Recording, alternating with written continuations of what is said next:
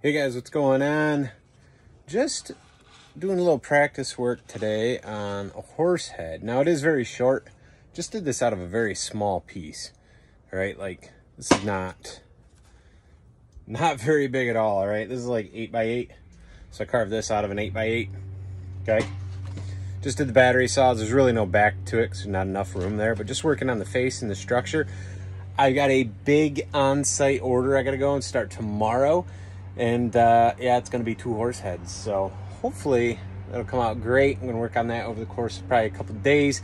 And hopefully we'll have a full time-lapse video next Saturday creating that piece. So give me a like, give me a follow, hit subscribe. And have an awesome day, guys. Bye.